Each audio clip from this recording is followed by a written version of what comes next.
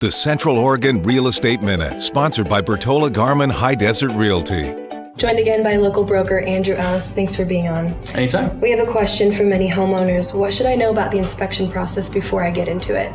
Two things come to mind. First, I recommend a pre-listing inspection for almost every home I sell. Most of us don't know the ins and outs, and getting an offer, then negotiating, and then figuring out the condition of your home seems a little bit backwards to me. It can also save you some time, headache, and probably some money. Great. And what's your second thought? When a buyer does their inspection, and they usually do pay for it, you need to be prepared for a few things. They normally ask for a list of things, but it's negotiable. An inspector is paid to find issues, so they will. And it's pretty reasonable to ask for things like safety issues, state requirements, or servicing systems. Great. And for more information, we can go to centraloregonsales.com. Sure can.